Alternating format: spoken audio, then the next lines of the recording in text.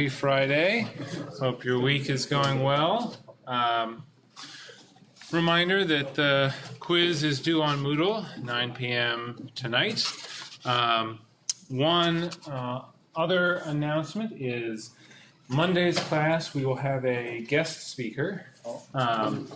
And it's not because I don't want to tell you all about minimum spanning trees. There's nothing I would love more.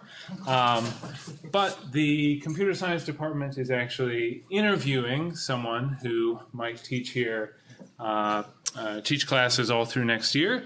And part of that interview is this person teaches a class. So on Monday, you'll probably see some other CS faculty sitting in the back of the room. I will we'll do some practice, and you'll have a chance to ask me questions for the first 15-20 minutes of class, and then I'll turn things over to the guest speaker. The department is going to be interested in your thoughts on kind of how this person did, how class went. So you'll be getting a survey from the chair of the CS department, Jeff Ondick, after Monday's class. Any questions on that or Kwok? Wait, are they still going to be teaching minimum spanning trees, or are they teaching their own? No, our guest speaker will be teaching you about minimum spanning trees. So please cut them some slack. Play along. It's I'm sure definitely not an easy situation to just parachute into a class you've never met before. All right, any questions to get us started on the quiz, lab 7, anything like that?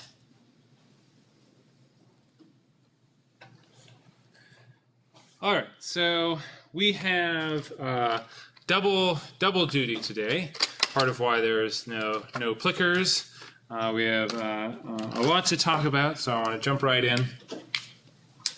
We've been talking a lot about graphs, and at no point have we talked about how this graph would actually be stored. Like, what sort of data structure would we use to actually represent nodes and edges? So when we've done it with a tree, we have had a node class, and things have kept track of data inside the node and left and right children. And for graphs, we're going to, because there's not a root, and the graph structure is kind of far more general than the kind of binary trees that we've been talking about. The data structures will similarly kind of be less specific to one kind of structure. And there are basically two approaches that people take to storing a graph. So the first one, and indeed the one that I used to implement the undirected graph that is part of the handout for Lab 7, is called an adjacency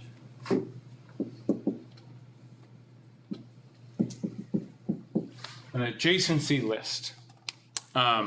One small point that I wanted to pick up on. When I told you the name for kind of the number of things in a set, it's cardinality. I left out the I. So spelling, not my strong suit, but it is spelled with one more I than I had originally said. All right, I just wanted to mention that. Okay, back to adjacency list. So we're going to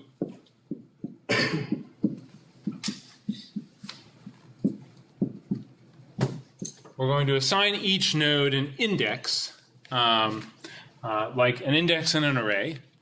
So if we're assigning nodes like array indexes, what is the range of those numbers? Like where would we start? 0.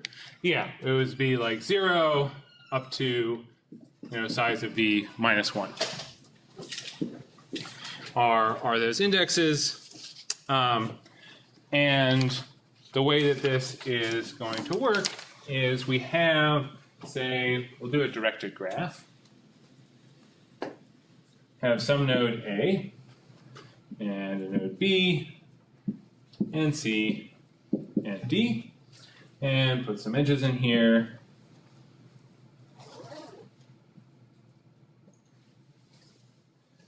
And then I'll do my assignment of numbers. I'm going to say A index 0, B index 1, C index 2, D index 3. And my data structure, as this name suggests, is going to be a list or an array, something with indexes. 0, 1, 2, 3. And then this other part of the name, adjacency. Any guesses as to what we're going to keep track of in these spots?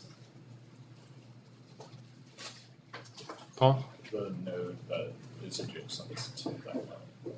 Yeah, we're going to keep track of kind of what is adjacent to what. We're going to keep track of the edges. I was like, we have a spot for each node, but we need some way to keep track of the edges.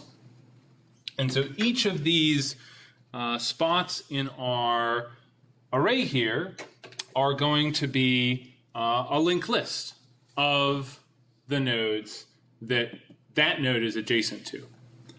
So I can look at A here and kind of what are the outgoing edges for A?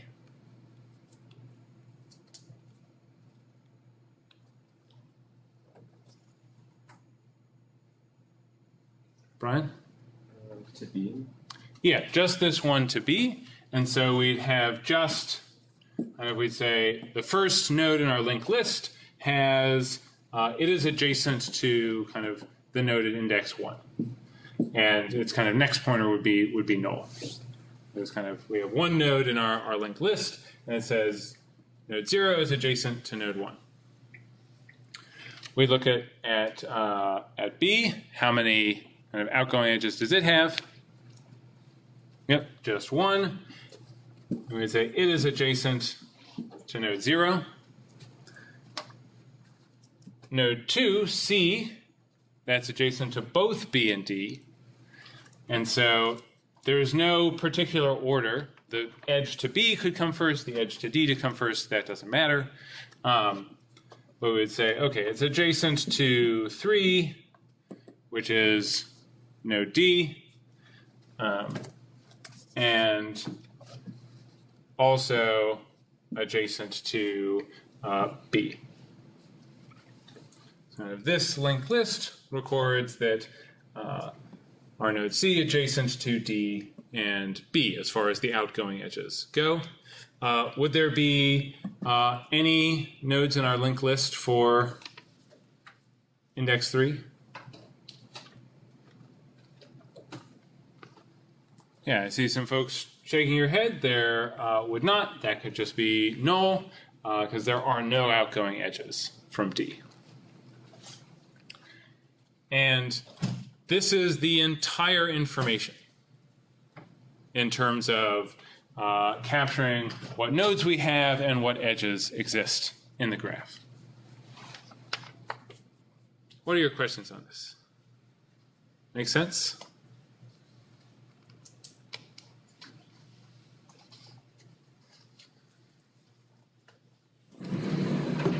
All right, let's do a bit of analysis of how this is going to perform. We're going to want to know the following things.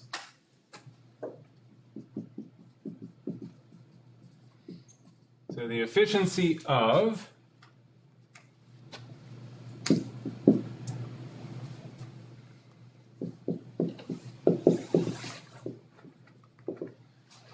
what if we want to get all the outgoing edges of some vertex? How much work would that take? If we want to get all incoming edges to some vertex,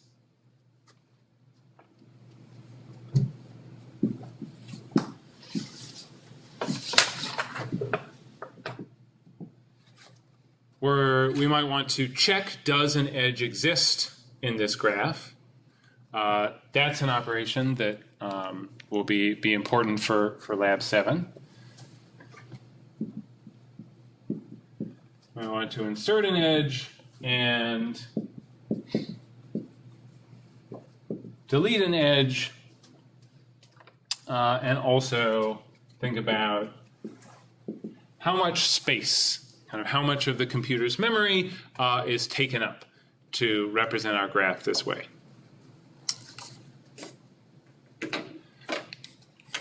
So let's walk through these things.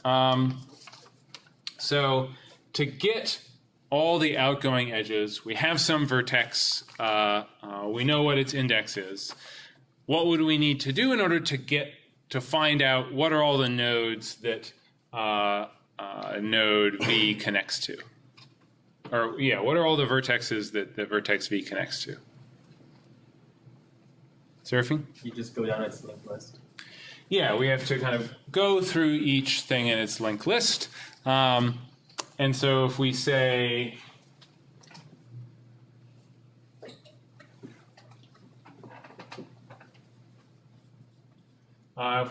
D is going to represent the out degree of some vertex, where the degree of a vertex is how many edges are connected to it. Out degree is the number of outgoing edges. And so we'd have to go through kind of all D of our outgoing edges in order to get all of those. How about getting all the incoming edges? So again, I say I have a vertex V, and I want to know what are all the incoming edges to V. Anyone have a suggestion for how I could use an adjacency list to get that information?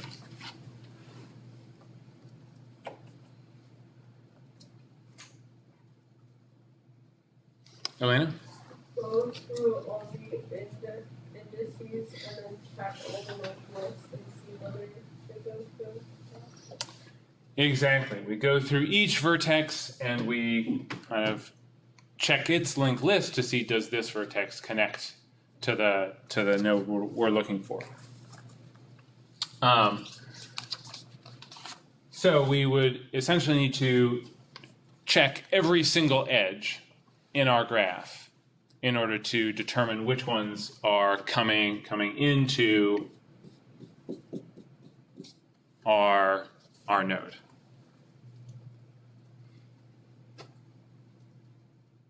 We could keep two separate adjacency lists around, kind of one like this that keeps track of outgoing edges, and then another one that separately keeps track of incoming edges. And so then we wouldn't have to look through all edges, but that would use twice as much space. Does that make sense? Any questions so far? All right, let's look at the rest of these. To check if an edge exists, what would we do? If I want to know, is there an edge between node A and node B? What would I do with my adjacency list? Brian? Check if a linked list exists in adjacent to. Yeah, I would go to the linked list for the sort of start of the edge, and then look through all the nodes there and see if any of them are the sort of destination I'm looking for. So is there an edge between 0 and 3? I would go to 0 and look through its linked list to see if any of those said 3. And if none of them did, the edge doesn't exist. If I do find 3, then that edge does exist. And so this is, again, going to be searching through a linked list with D kind of things in it, where D is the out degree of the source of our edge. How about inserting an edge? How would I, if I want to say insert the edge, let's say C to A, what would I do to my adjacency list? Jeffrey? Go to the correct index of C and then add A to the linked list. Yep, I would add a new node to the linked list. Where would be a good place to add a new node to the linked list? Jeffrey?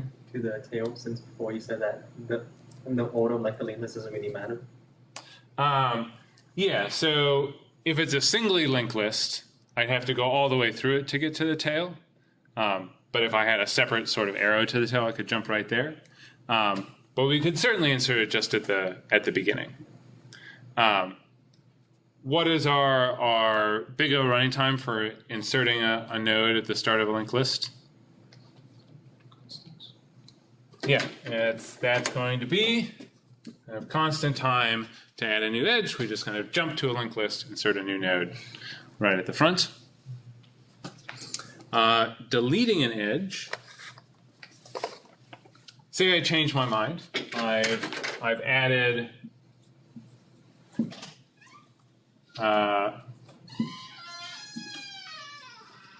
my new edge to my graph, and I want to delete it now. How could I go about deleting it? Ron? Go to the index of the node that it's connected to and search through the linked list of all the edges. Exactly. I again have to just like look through the linked list to find the edge that I'm trying to delete. So this is going to be another one of our look through D nodes in a linked list.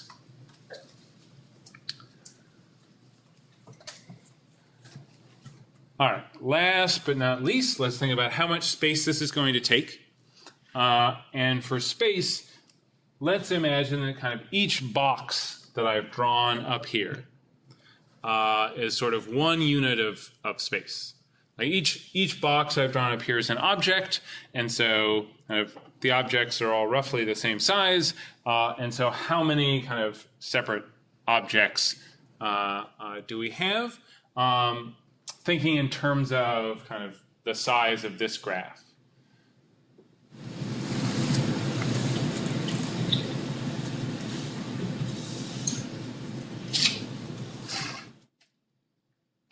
When we've talked about the size of the graph, like how many things are in it, how have we expressed that? Paul? Sparse or dense. Sparse or dense, those are kind of two types of graphs. But if we kind of wanted to write down a mathematical expression of like how big a particular graph is. Jake? Would we just have like the set of vertices with the set of edges? Yes, exactly. That we're going to need sort of one spot in our list for each vertex and then one node in a linked list for each edge. So kind of the number of vertexes plus the number of edges are kind of the number of separate spots that we're going to need. So that's size of V plus size of E, because that's how we write down kind of how many vertexes, how many edges, kind of how big a graph we're dealing with. Does that make sense?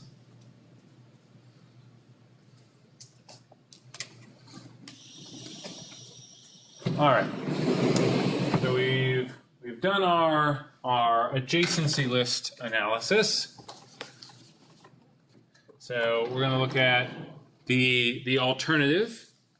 So we'll look at the alternative, and then we'll think about what sort of graph what sort of data structure we'd want to use when. So we're again going to be recording information about adjacency, but this time in a matrix rather than a list. So we're going to have our same, I'll draw it again, same A, B, C, D graph. And we're again going to assign each of our nodes a number, an index. But in this case, we're going to, rather than a list, have a matrix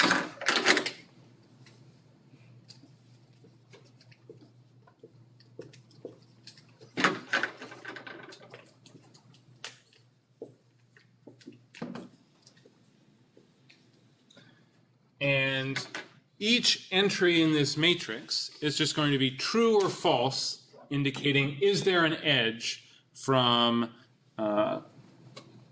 in this case, we'll say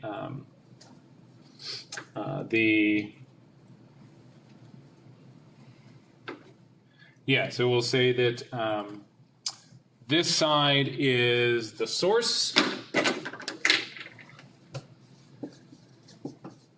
and this side is the destination of the edge. So there are no kind of self edges. There's no edges between 0 and 0, 1 and 1, 2 and 2, 3 and 3. So these would all be false.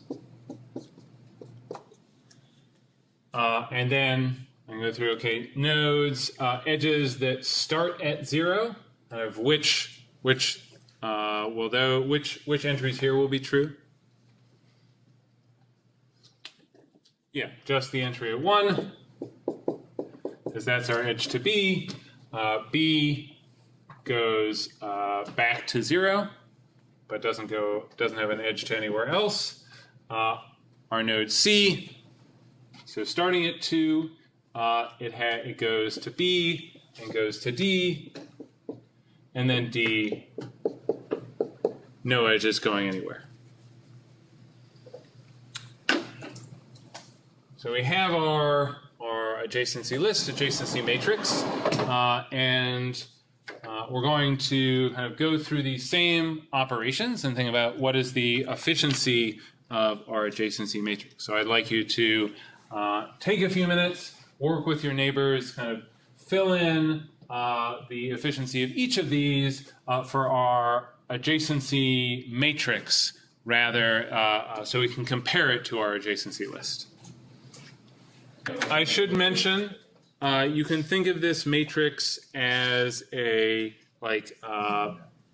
array of arrays.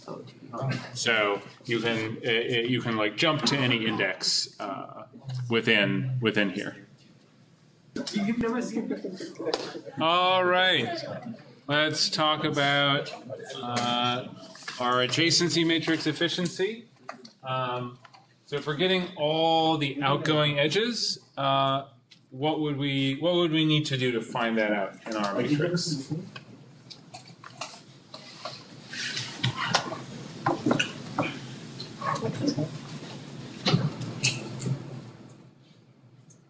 Paul? You just add all the sources of 1 through 1. Yeah, we need to go kind of across a whole row of our matrix. How many things are in a row of this matrix? Yeah, however many vertexes we have, that's sort of the dimension of our matrix. So we can think of this as having size of V things, and this as having size of V things. So getting all the out edges, big O, size of V. How about all the in edges? What would we do to find that in our matrix?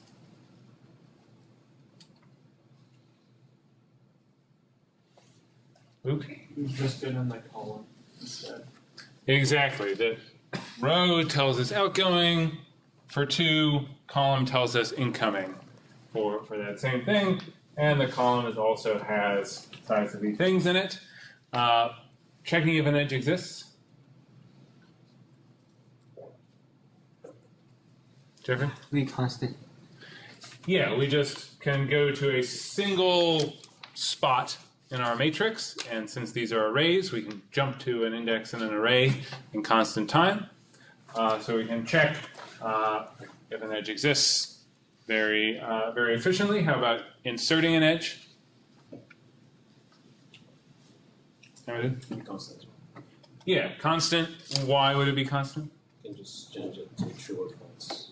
Yeah, again, we jump to a spot, change it from true to false, so we're going to have constant time for insert and constant time for delete, because it's just changing it one way or the other. And finally, how much space is our matrix going to take up?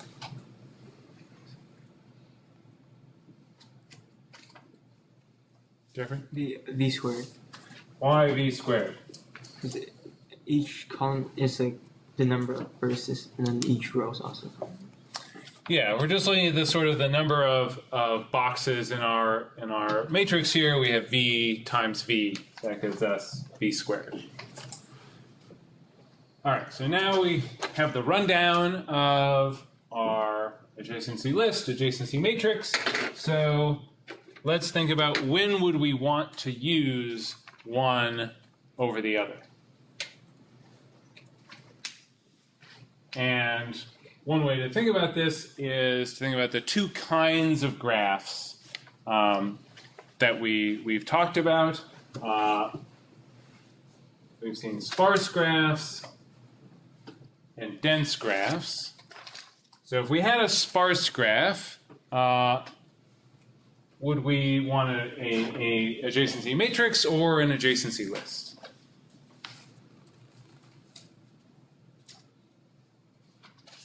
Christopher? List. Why a list? Just because it has less, like, I don't know how to explain it. It has less edges, I guess. Like just less. Like, Yeah, that's exactly the right way to think about it. That our matrix, whether or not an edge exists, it has a spot for every single possible one. And it really comes down to the space. That an adjacency list, if edges are similar to the number of vertices, which is what we would expect for a sparse graph, this space is a lot smaller than v squared. We have 2 times v versus v squared. So sparse, we're typically going to have an adjacency list because it's going to be a lot less space. And looking through all the edges likely won't be that bad because, again, we just don't have that many edges in a sparse graph. How about dense? What would we want for a dense graph and why?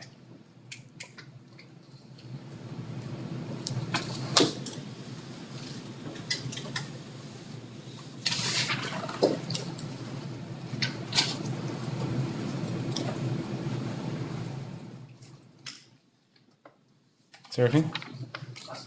My guess is a adjacency matrix, and that's mainly because the constant runtime complexity for like just the inserting and the leading edges is what you want the most.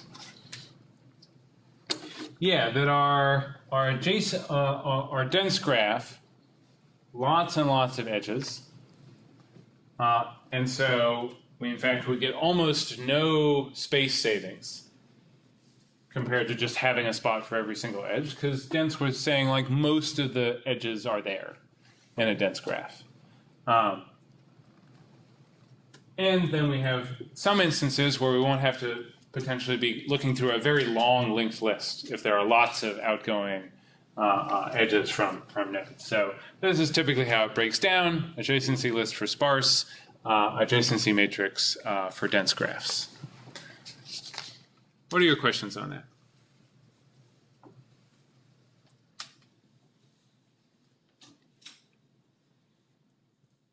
All right, excellent. So we know how to store graphs. And another thing we need to know about is Franklin Roosevelt, 32nd President of the United States. There's a picture of him late in his presidency, 1944. You may remember that he kind of came, trounced Hoover in 1932, kind of came in and the country was in crisis, like 20% unemployment, tens of millions of people without work. Times were really bad, and he came in with this attitude of like, the government is just going to try stuff, and we're going to see if it works, and if it doesn't work, we're going to admit it and then try something else. He created a lot of programs that kind of empowered workers, or government programs that hired people to do things like make trails, do conservation, there are a lot of kind of murals and other art that were created by people employed by the government during this period. And this sort of set of programs got called the New Deal, kind of a New Deal for America, which leads to this excellent solitaire meme. Roosevelt likes the New Deal. Another interesting fact about Roosevelt is he basically followed the exact same career path as his distant cousin, Theodore Roosevelt. Theodore Roosevelt was Assistant Secretary of the Navy. Franklin Roosevelt was Assistant Secretary of the Navy. Theodore Roosevelt was Governor of New York. Franklin Roosevelt was Governor of New York. They both ran for Vice President, and they were Franklin Roosevelt took a lot of the kind of progressive policies that his cousin had proposed when he ran as the Bull Moose Party.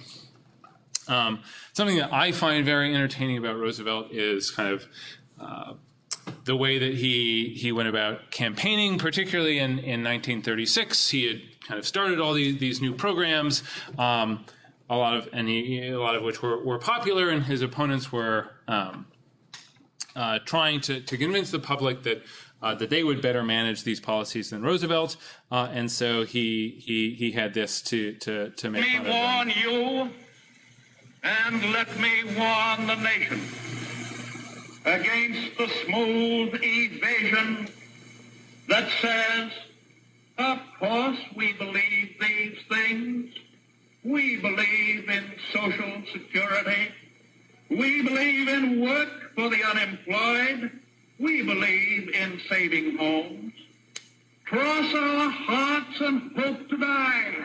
We believe in all these things.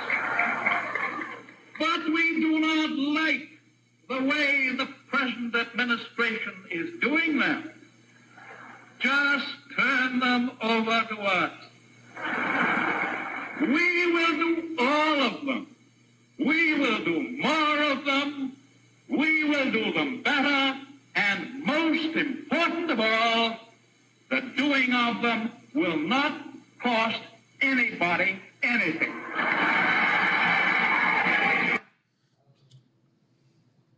He also framed himself as kind of as being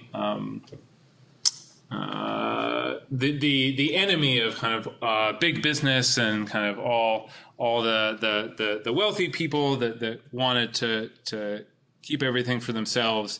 And he had this famous line in a speech where he's just kind of explained that all these kind of big business and wealthy interests are arrayed against him.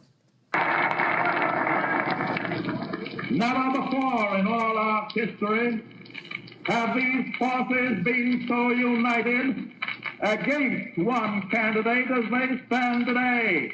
They are unanimous in their hate for me, and I welcome their hatred.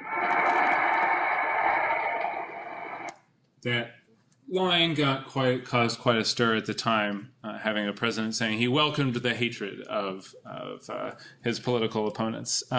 He went on to do pretty well in that election, and the next one, and the one after that. And by this last one in 1944, it was in the middle of World War II, and he had been president for more than 12 years, which had certainly taken a toll, and he died of a stroke shortly after being elected for his fourth term. And a few years after that, people in Congress decided that they didn't really like that presidents could technically be elected over and over and over. And so it was only after Franklin Roosevelt that the U.S. Constitution was amended to actually prevent anyone from being president for more than 2 terms. All right, so that's our presidential facts. Okay. So with our remaining time, I want to turn to the problem of given a graph, say a set of like roads and destinations, or a set of flights, or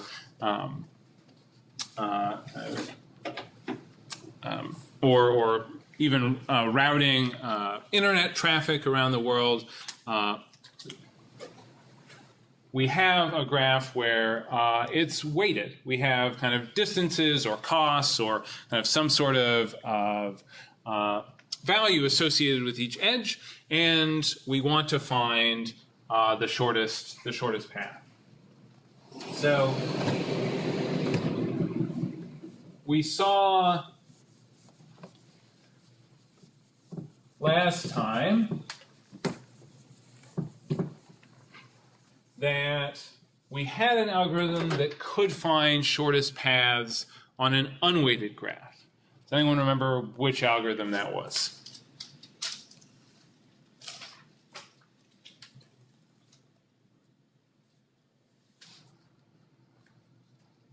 Luke? Was it the breadth first? Exactly. That our breadth first search, because it kind of searched kind of everything within distance 1 before everything with 2 edges away, and then everything 3 edges away, it would kind of find the path with the fewest edges from some starting vertex to actually all other vertexes. So we had our breadth first search.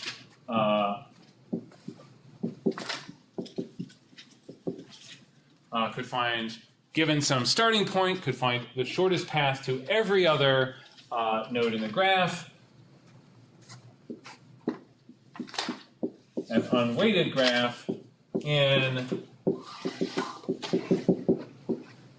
big O of size of v plus size of v. And our breadth first search kind of went through every node once and kind of every edge coming out of every node once, which is kind of where this efficiency came from. So why doesn't breadth first search work on a weighted graph? Anyone? Could recommend path that is on the first level, while the weight of the path that has 5 levels is a lot twice. Exactly. The path with the fewest edges is not necessarily the path with the lowest weight if we add up the weights of all the edges. And have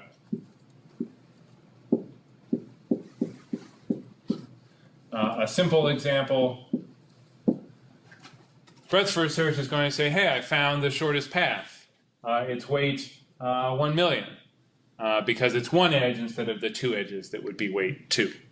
So breadth first search doesn't know anything about weights. So we're going to today and continuing Monday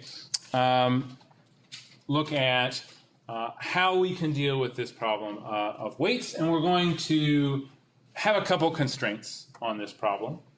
The first is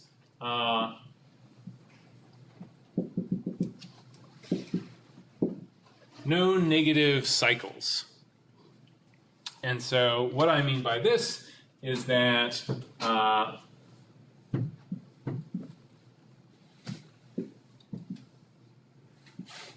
if we have a graph like this is 5, this is 10, and going down here is negative 100, and going back up is 15, we can see that the lowest cost path is do this cycle infinity times, because each time you kind of get negative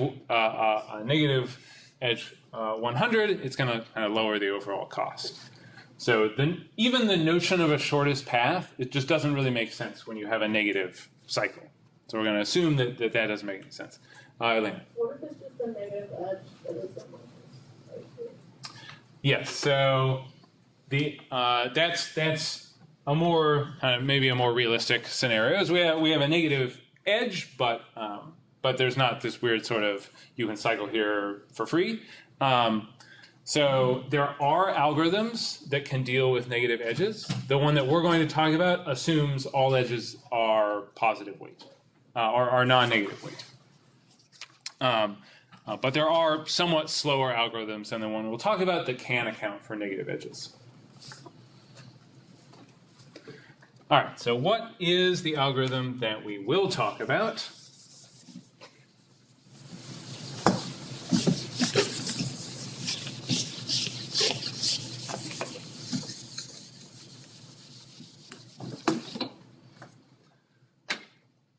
It is called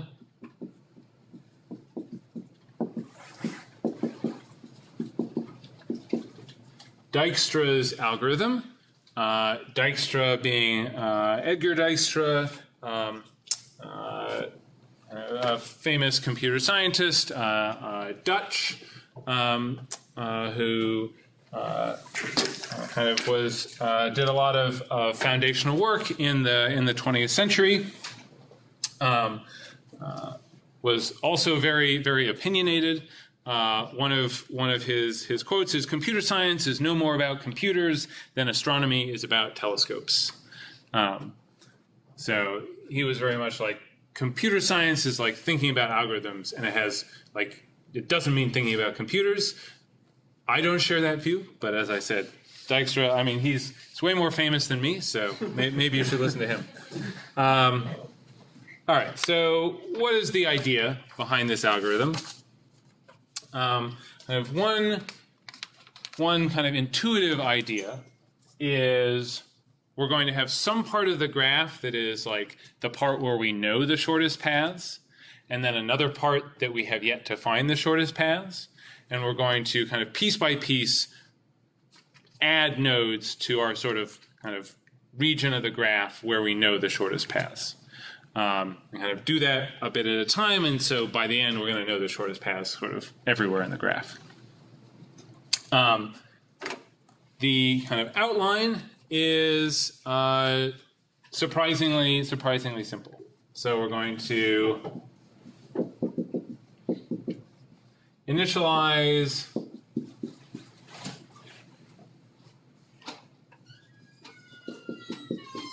the cost of the start node, kind of where we're starting our search, to 0.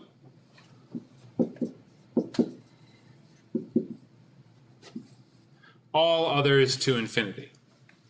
So at the start, to get from the start node to itself, it's already there, cost is 0, but we don't know anything about the others, so we're kind of saying, for all we know, we can't get there. They're infinitely far away.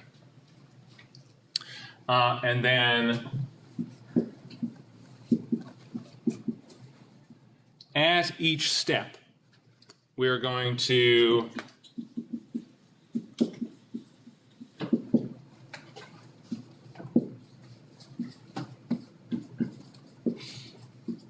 pick the closest unknown vertex to the ones that we know so far. We're going to add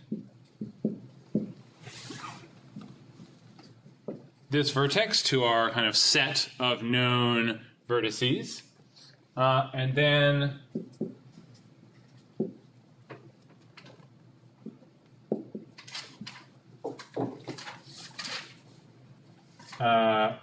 so just to be consistent, I'm going, instead of cost, to say distance,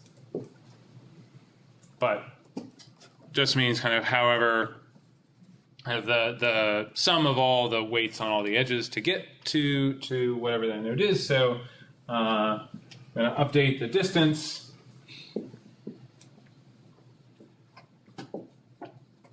with edges from this node V that we just added to our node set. And this is it. This is the entirety of how this algorithm works. We're going to repeatedly pick the closest unknown vertex, and then kind of update our estimates of how far away our unknown vertexes are from the known ones.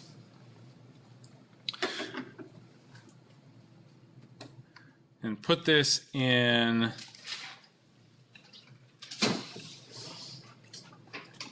here we go.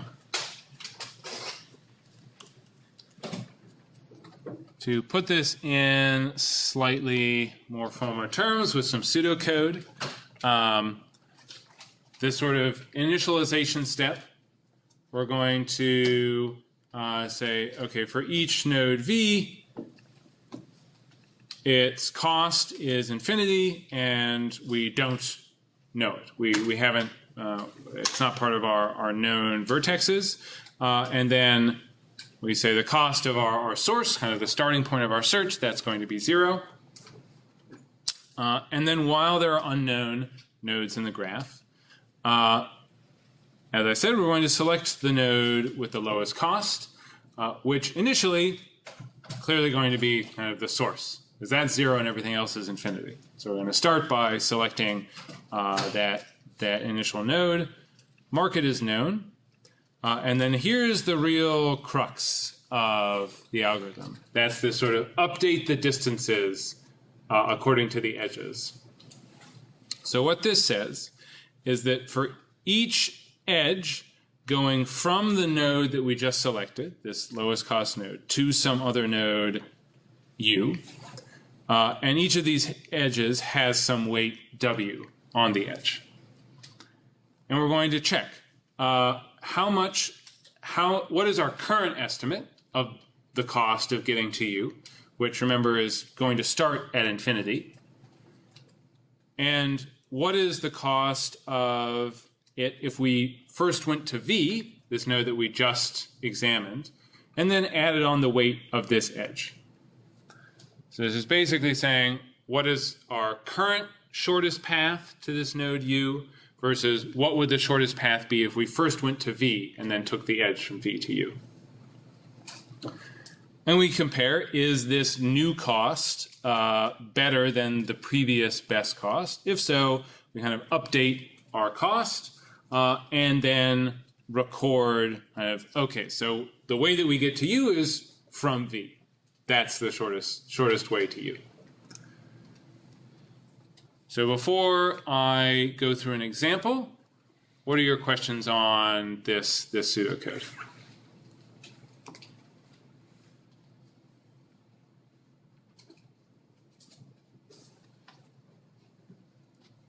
Jake.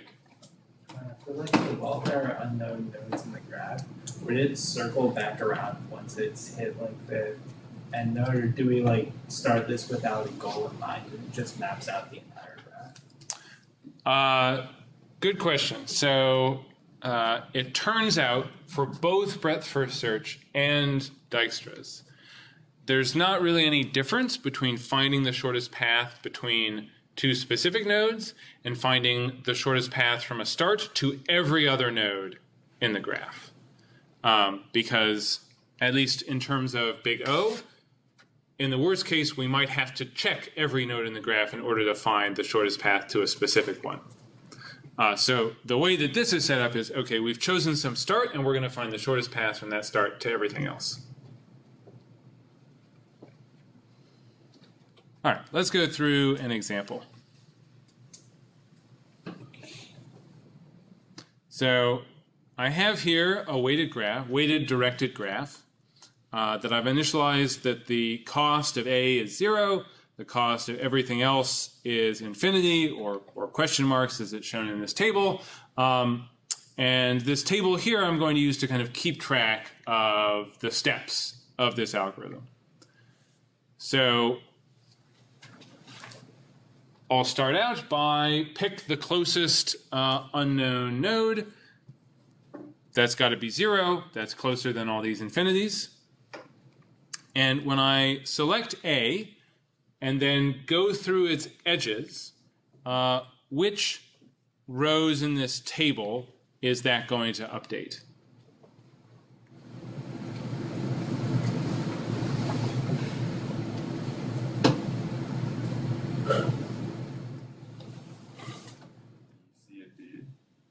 Yeah, it will go through the neighbors of A and will say, all right, A is now known, and the cost of getting to B can't be more than 2 because we just found a way to get there that costs 2. There can't be a way to get to C that would cost, the shortest way to get to C can't cost more than 1 because we know a way to get there that costs 1, and we know a way to get to D for 4. And we record that, okay, A is the previous node on the path, on this shortest path to get to these. And I'm keeping track down here of the order in which these nodes were added to this known set. This is not something that the algorithm actually needs to keep track of or that matters for its correctness. It's just it's going to help us kind of see why this works for finding the shortest paths. what is the next node that we would process via Dijkstra's algorithm? Charlie? C? Yeah, why C? It has the lowest cost that we know of. Exactly. So C's lowest cost, and we process C. We look at its outgoing edge to A. Its outgoing edge said, okay, we could get to A via 1 plus 9 is 10, but we already know how to get to A for 0, because that's where we started. So we don't update A, but we have found a shorter way than infinity to get to E. And it costs 1 to get to C plus 11 to get to E. So it would cost 12 to get to E if we went through C. Does that make sense? Yeah, so that was that step of we add the cost of getting to C plus the weight of the edge that we just found. Next, we do our lowest cost node again. That's B. What rows of our table are going to update when we process B? I mean, other than B's row.